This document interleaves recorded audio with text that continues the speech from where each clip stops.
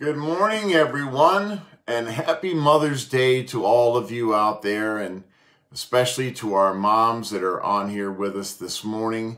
And I pray that you have a wonderful day with your, well, such as it is. We're a little bit of an odd situation with Mother's Day, as we have been with many other of our holidays. But we're going to do the best we can with it. The sun is trying to peek out for you today. And they tell us that later on we might have a little rain, but we are glad to be here, and I'm glad that you're joining us this morning for our Sunday school class. It's been a really good week so far, I would say. We've had a blessed week with our 10 o'clock program Monday through Saturday, and so today we kind of dig down into the Word of God and see what the Lord has to say to us. Today we are approaching a very interesting time in our history as we're beginning to talk today about the rapture of the church. We've talked about heaven as it is today, and we've spent some extensive time with that. And so today we will begin with the rapture of the church, and hopefully next week we'll be going into the judgment seat of Christ before we enter into the book of Revelation. I want to just give a little disclaimer here before we get started today about my background and why I even feel like I have a prayer of even giving you a class on this. Of course, it starts with some great men I've sat under throughout my life that have influenced me and the way I think about the book of Revelation and the subjects of the rapture of the church and the judgment seat of Christ. And that kind of begins in my earliest days, pardon me, with men like Reverend Bill Stanley, who shaped a lot of my thinking in the very beginning. Also, my pastor for many years, Reverend Wayne Jacobs out at Stony Creek, the Reverend Raymond Riggs, who I sat under at least twice through the book of Revelation and still have many of his notes. And of course, my own father, Reverend Ellis Baughman. And the book of Revelation for my dad was a bit of an obsession, you might say, actually. From the day that he gave his heart to Jesus back in 1967, the book of Revelation just simply became a book that he just could not ever pull away from. And so he spent his entire life from that point on studying the book of Revelation and passed much of that on to me. So I've come to you, I will tell you that some of the writings after which I will be making a pattern of what we'll be talking about come from Clarence Larkin, who, even though he wrote his book at the turn of the 20th century, back in about 1914, that book and his studies are still the standard for today. And in fact, if you've got you should have your outline in your email box. If you don't, you can go to our church webpage, and Brother Mike Ringel has been kind to post each one of the outlines on the webpage under the Sunday school link. And the diagram you see drawn in there came from Clarence Larkin.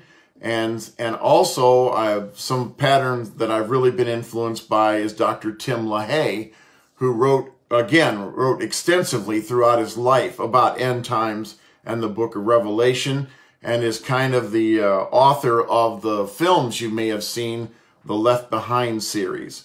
So that's just a little background on my life, and of course my own meanderings through the book of Revelation have influenced me. And today I am influenced a great deal by Dr. Ravi Zacharias and Dr. David Jeremiah on these issues. And so we're going to just get right on into it now from that point. And I hope that you'll comment. I hope that you'll learn. One thing I always do, even though I may know what I know, when I enter into a study like this, is I always try to go into it with an open mind and a clear mind. I try to set aside any of my preconceived notions, because I want to not only teach, I want to learn. And so if you go into these with too many preconceived notions, that you've already determined what's going to happen, then you lose a lot of your ability to learn anything new. So I know where I want to go, but at the same time, I want to learn. And so I try to learn right along with you and open my mind to things that I may not know. And as those of you who normally sit in my Sunday school class, you know that I always keep the opportunity to change my mind on a subject when the truth is revealed to me. So if you will, and you have your Bibles with you, and I hope you will have a pad and pen with you so that you can jot down some of the scriptures that I'm going to give you. I'm not going to take you all over the Bible.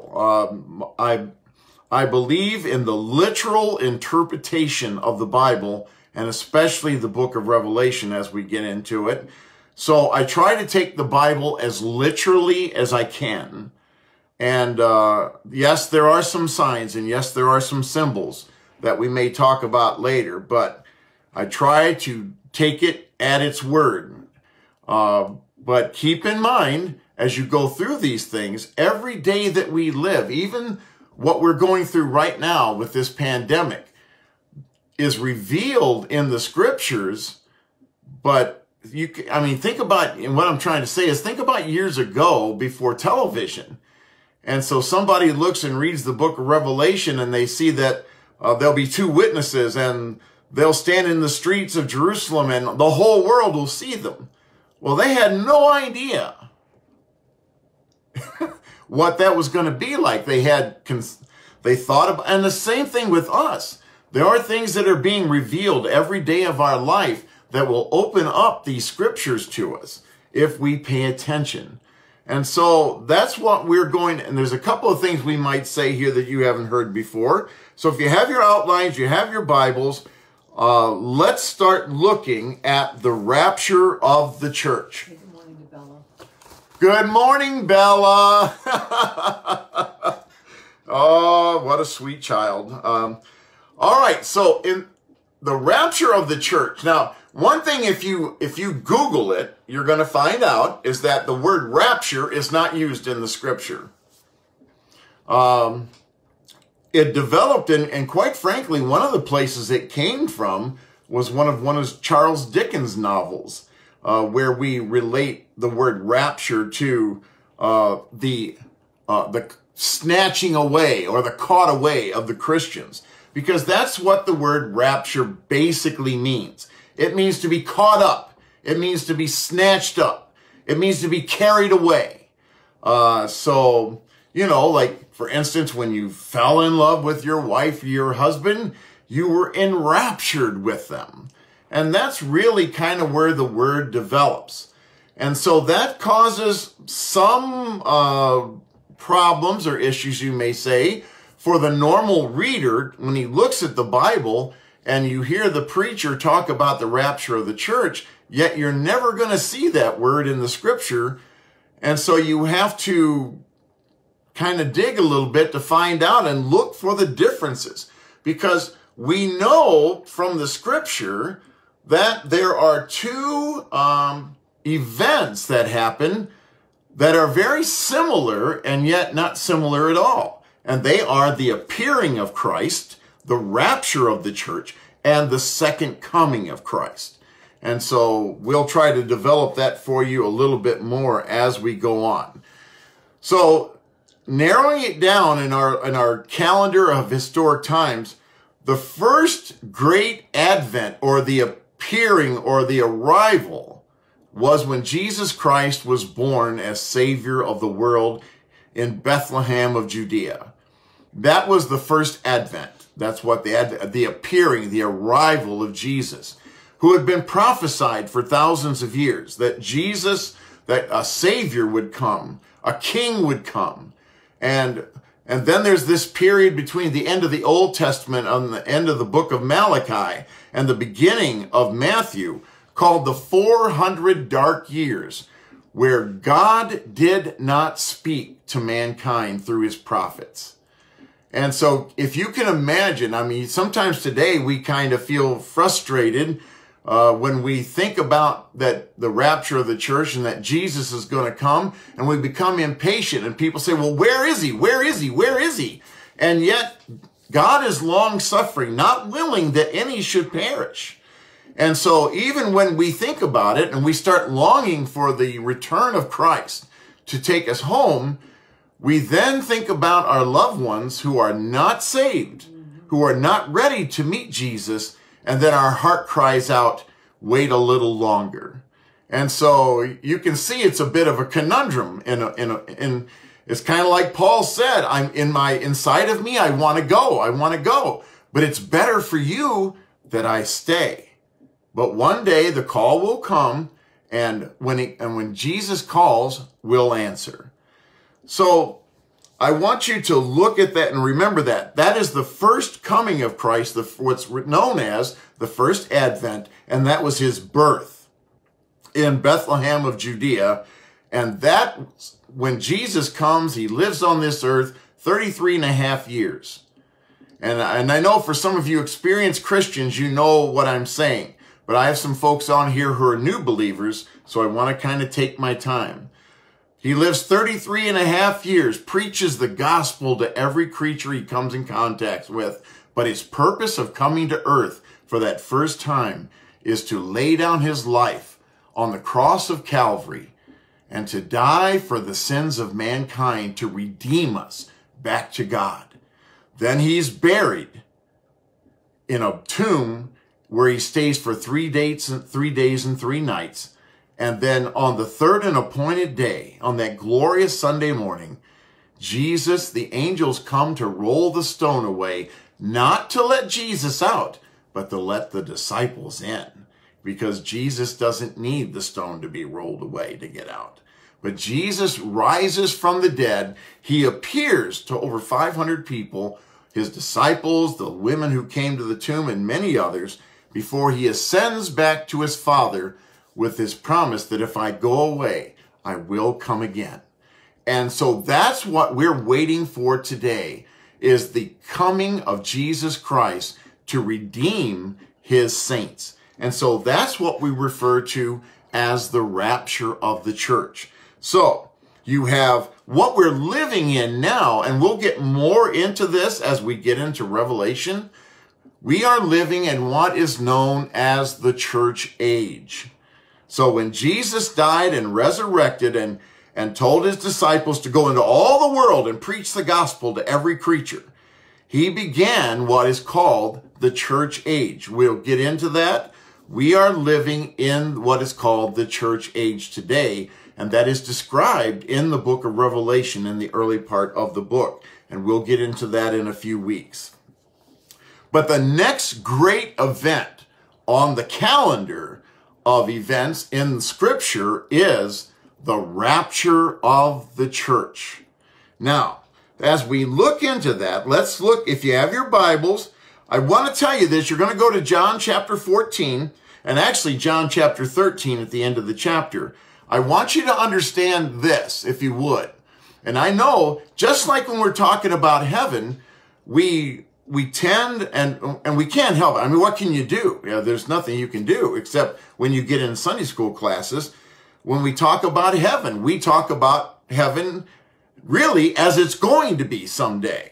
Now, we've talked about heaven as it is now, but there is a new heaven and a new earth that's promised to not only the believers in Christ, but the nation of Israel.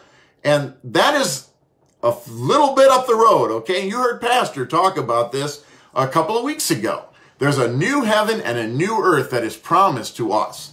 And this old earth and old heaven will pass away, and the new heaven and new earth will take its place.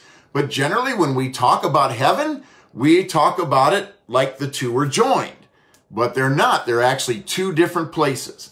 And so that's important to remember when you talk about this event and the rapture of the church, okay?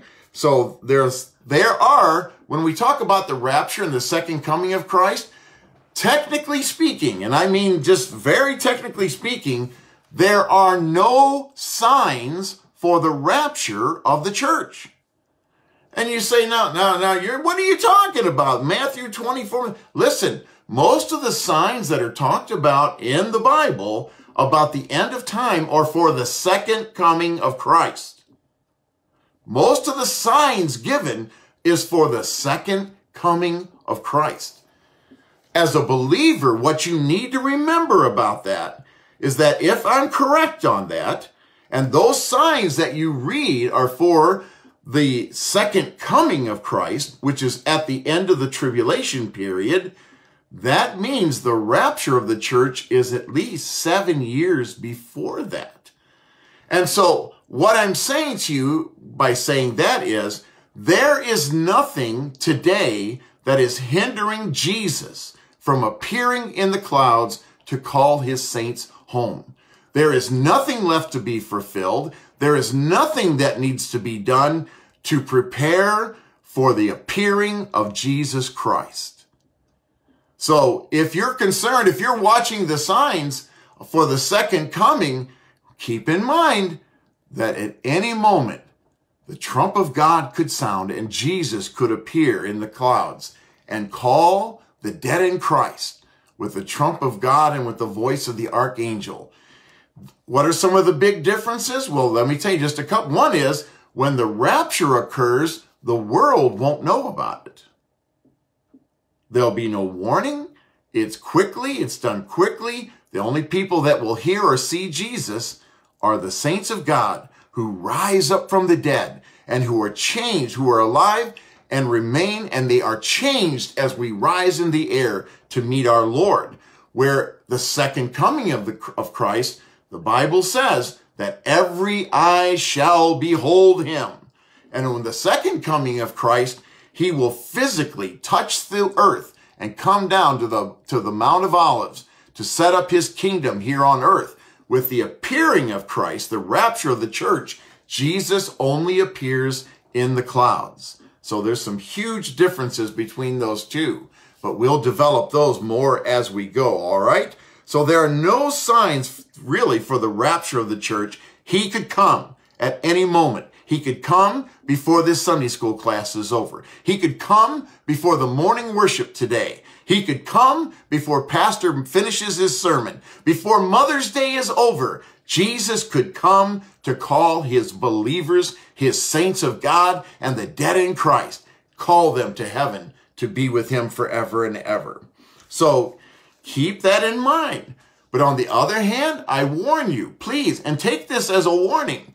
When he promised that when you saw Israel become a nation again, which they did in 1948, when you see the European nations gather together, which they are, when you see signs of pestilences, when you see diseases and plagues and earthquakes, he is warning you about the second coming.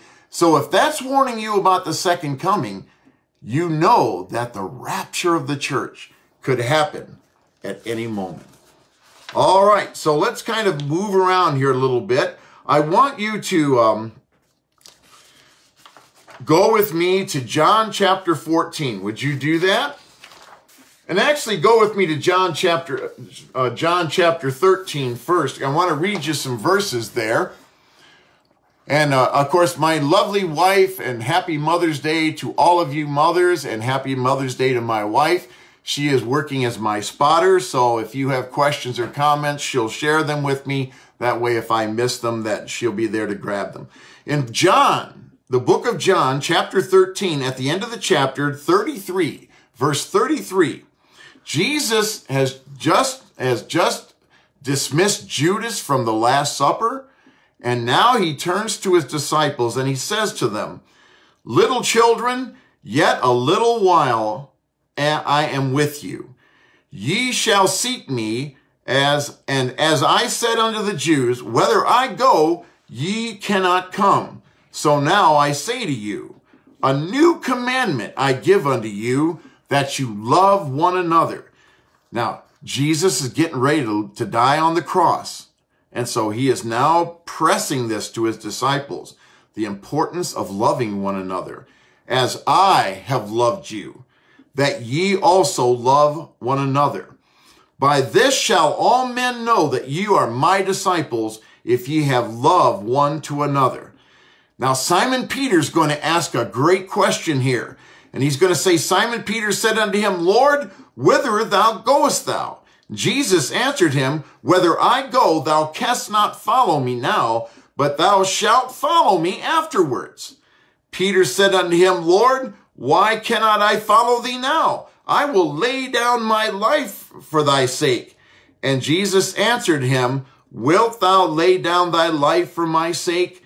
Verily, verily, I say unto thee, the cock shall not crow till thou hast denied me thrice.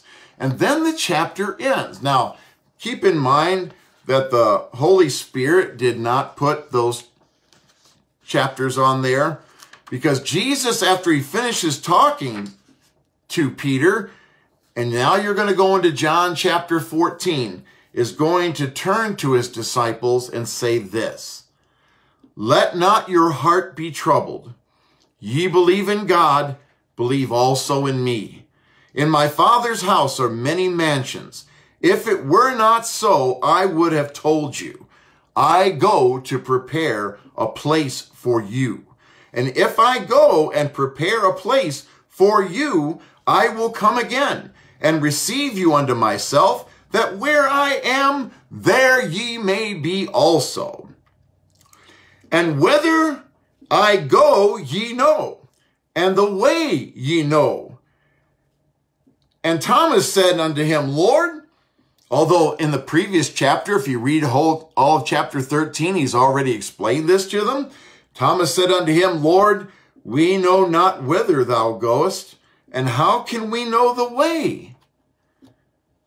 And Jesus said unto him, I am the way, the truth, and the life. No man cometh unto the Father but by me. Now there's a couple of great truths here. One is, there is no other way to God. There is no other way to heaven except through and by the Lord Jesus Christ. There is no plan A, there's no plan B, there's no plan C.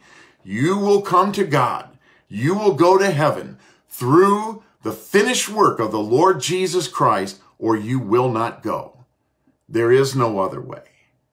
And so he is also telling them that he is going to prepare a place for them, and the rapture of the church is going to be a fulfillment of this promise.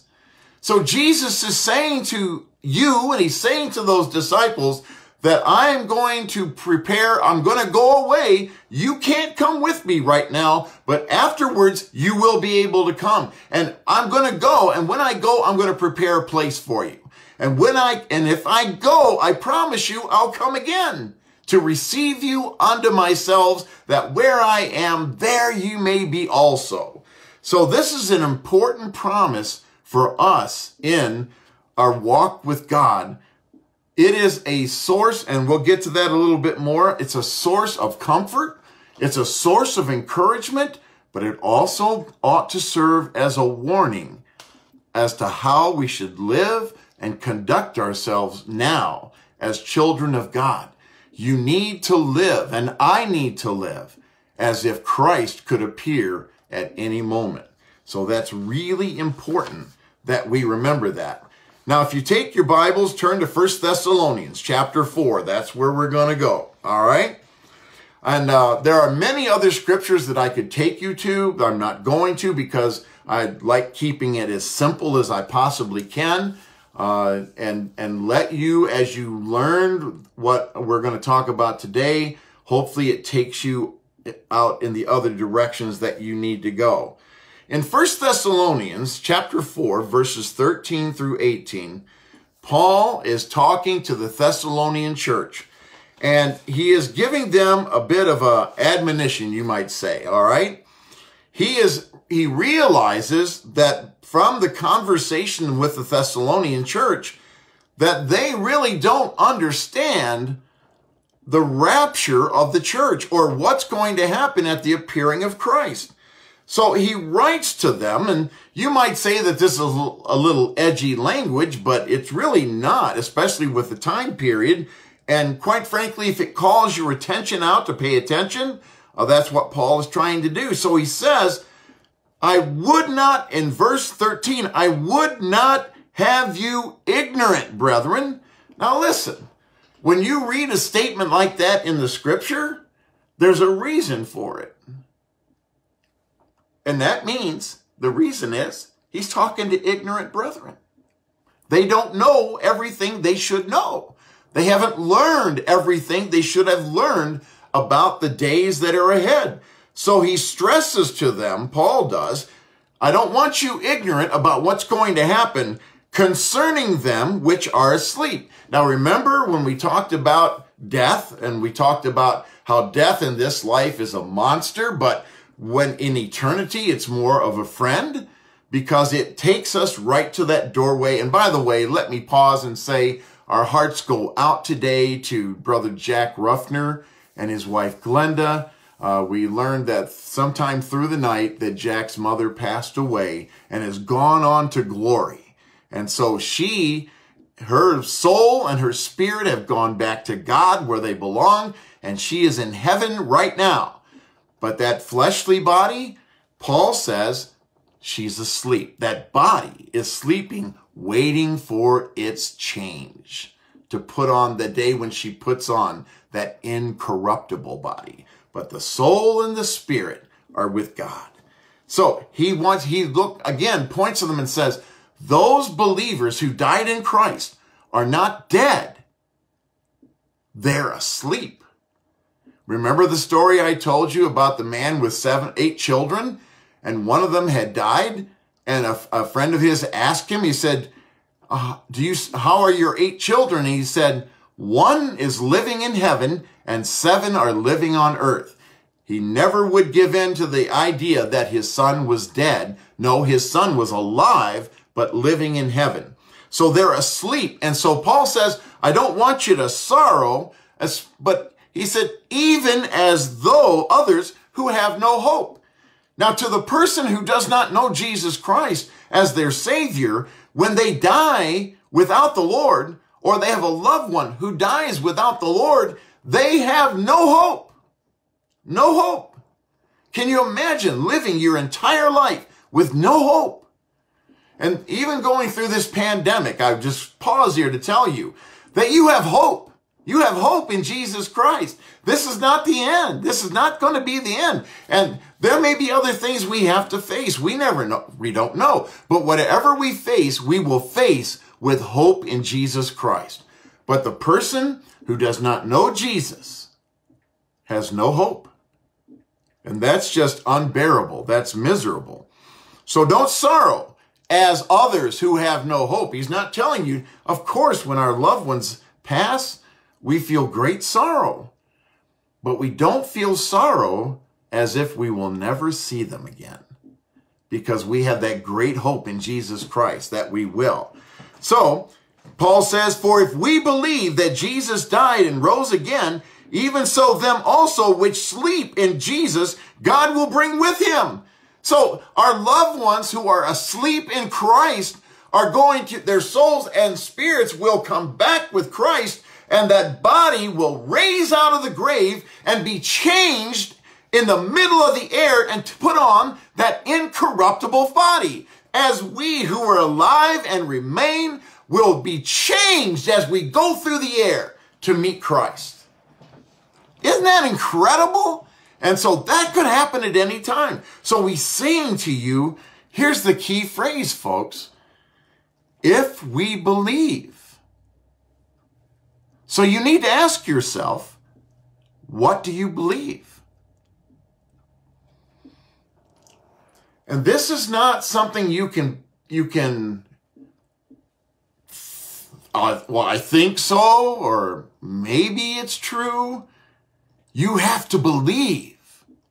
And if you know Jesus, if the Holy Spirit is living inside of you, you believe, you've accepted Christ as your Savior. That is your solemn hope that if you do die, if you go to the grave, if your body goes back to the dust, that the soul and spirit will go to God, and will one day God will resurrect that sleeping body, change it into an incorruptible body, and so shall you ever be with the Lord. So you need to ask yourself, what do you believe?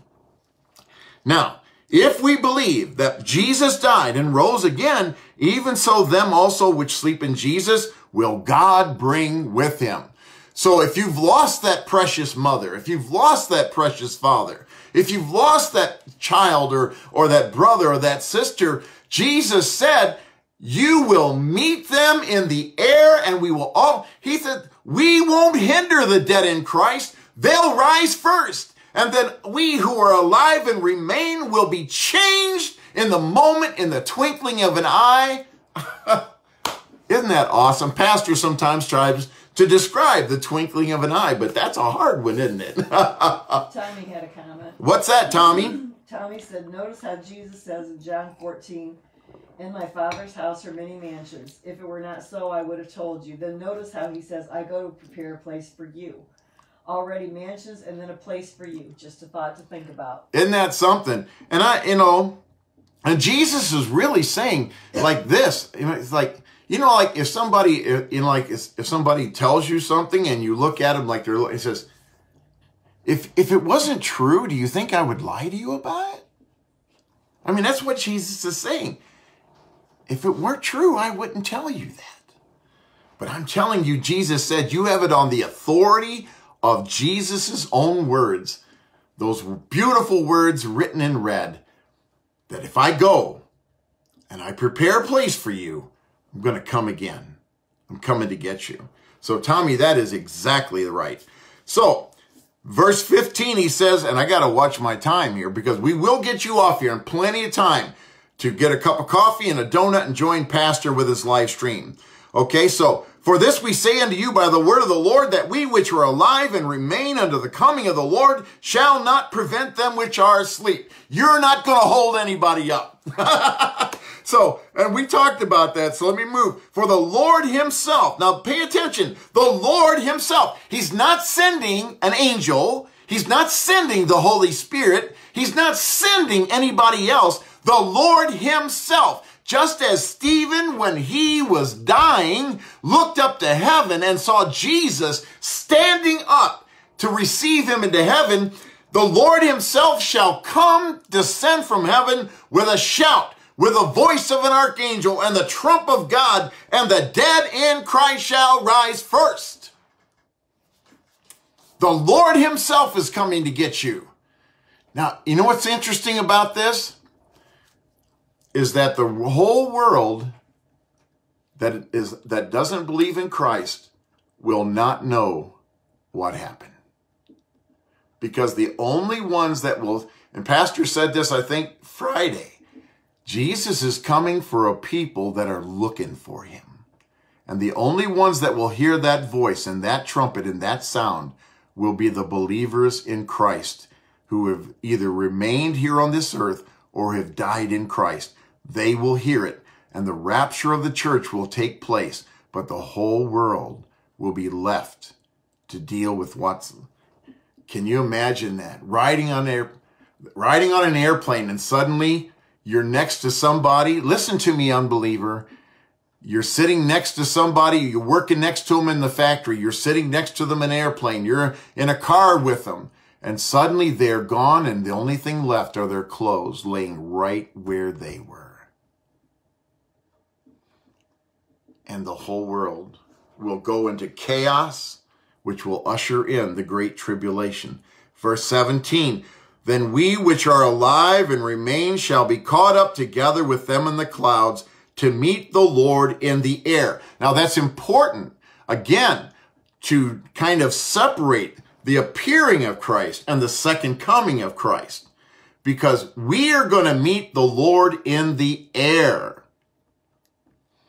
And then he's going to take us to heaven, which will usher in the 7-year tribulation period. And it's at the end of the tribulation period that the second coming of Christ, where Jesus will come back, physically touch the earth on the Mount of Olives and set up his kingdom and keep his promise to Abraham and the nation of Israel. So that's very important. Yes. Sandy says, think about meeting Abraham, Moses, Isaac, and Jacob in the air.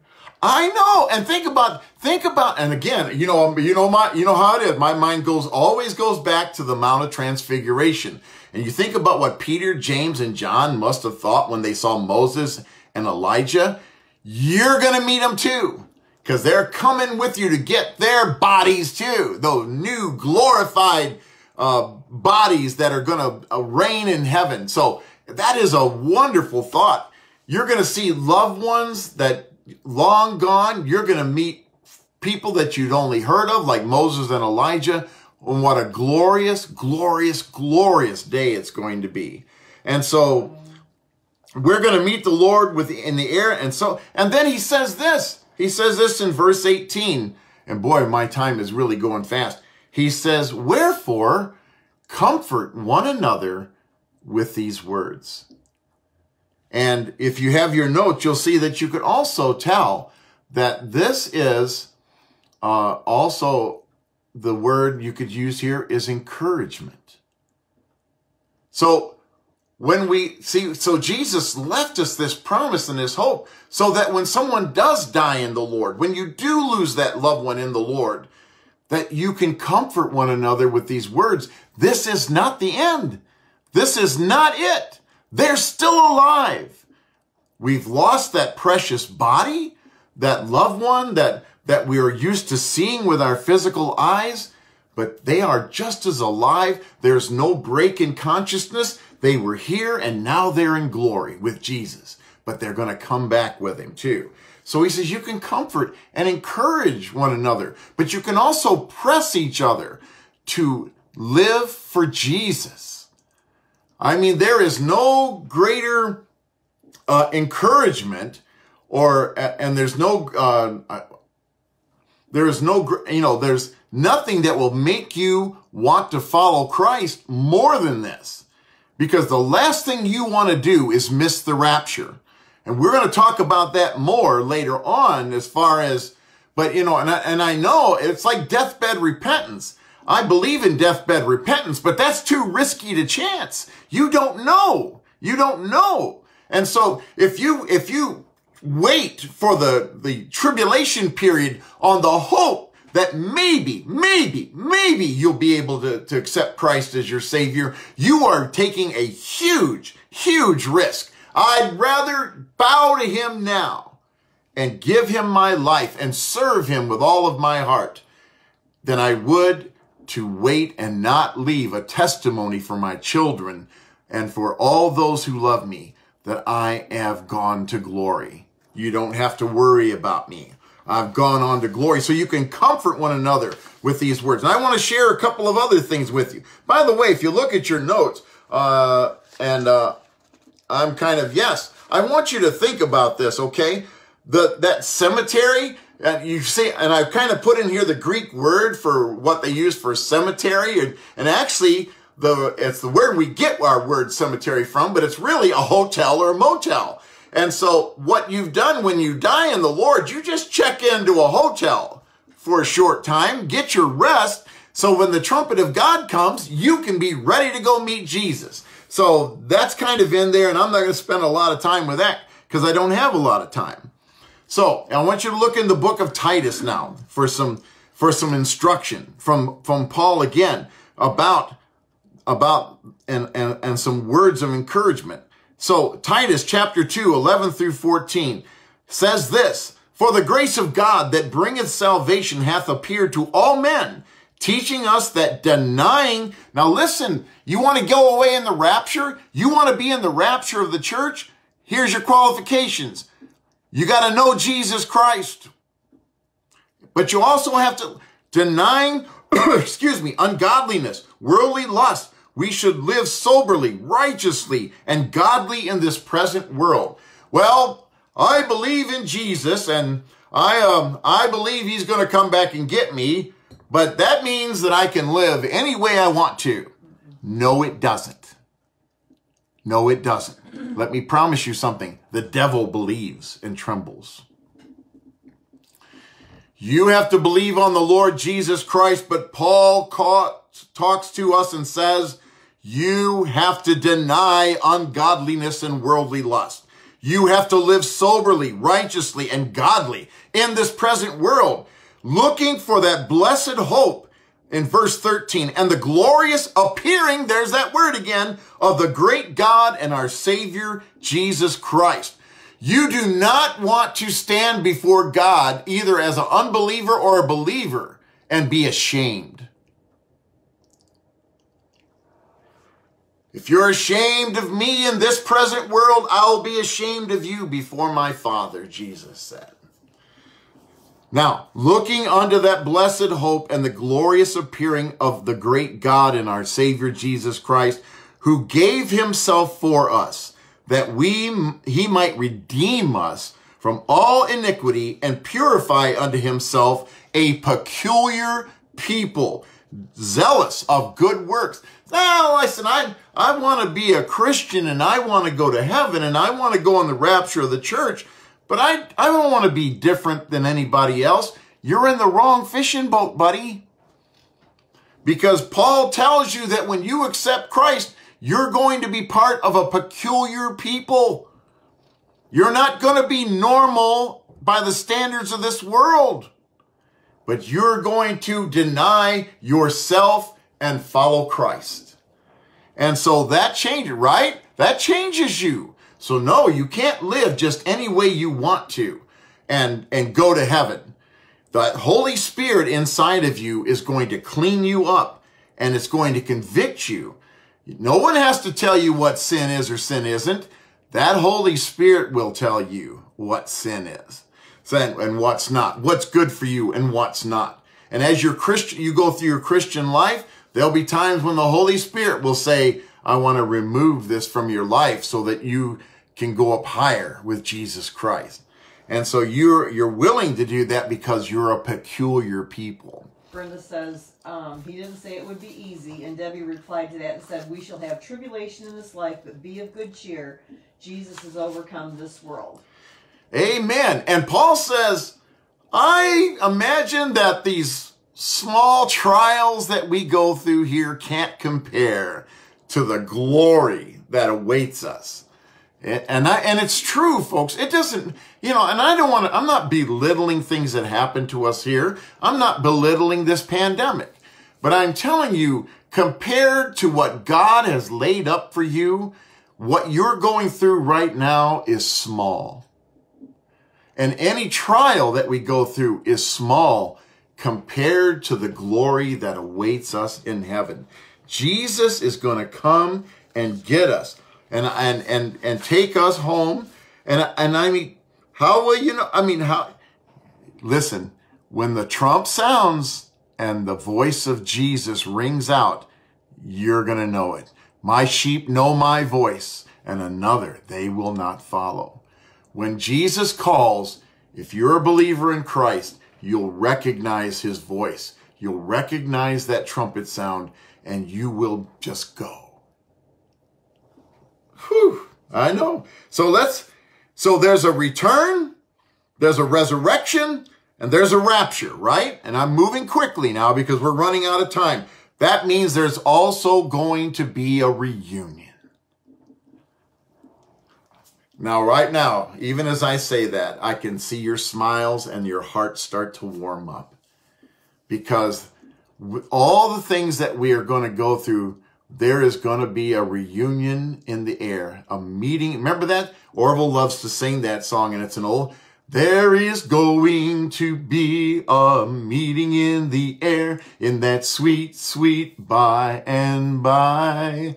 I am going to meet you over there in that home beyond the sky. There's going to be a reunion.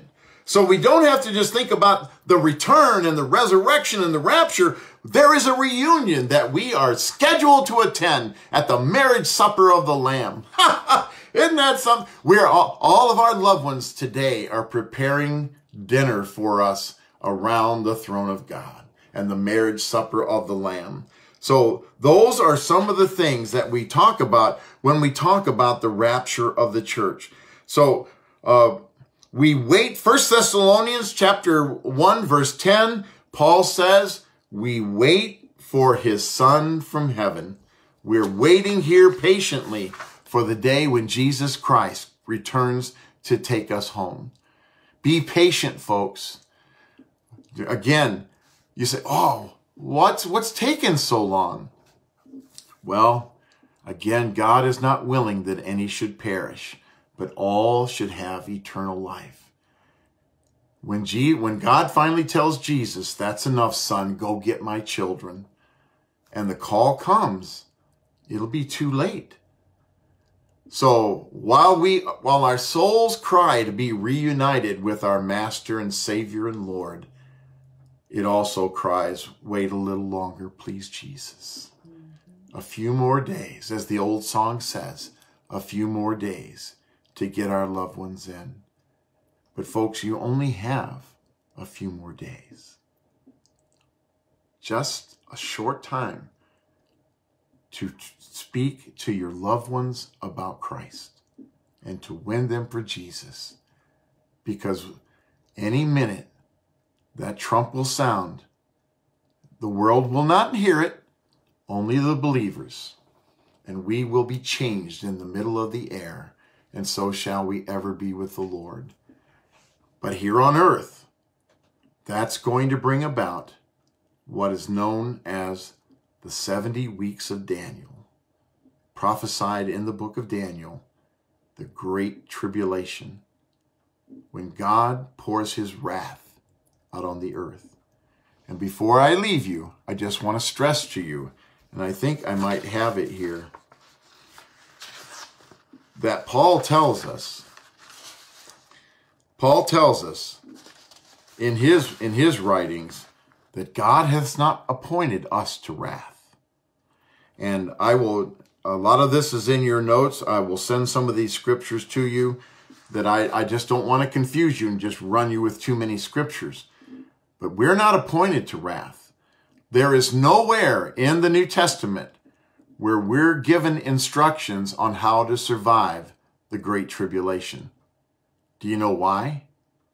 Because we're not going in it. So we are appointed to heaven. When God pours out his wrath upon this earth during that 7-year tribulation period, the children of God are in heaven. And we're going to talk about that more next week when we talk about the judgment seat of Christ, before we crack open the book of Revelation. I hope this study has been helpful and beneficial to you today, and I pray that God will bless you. We will be here, of course, right here on our Facebook Live page, on my Facebook page, at 10 o'clock tomorrow morning.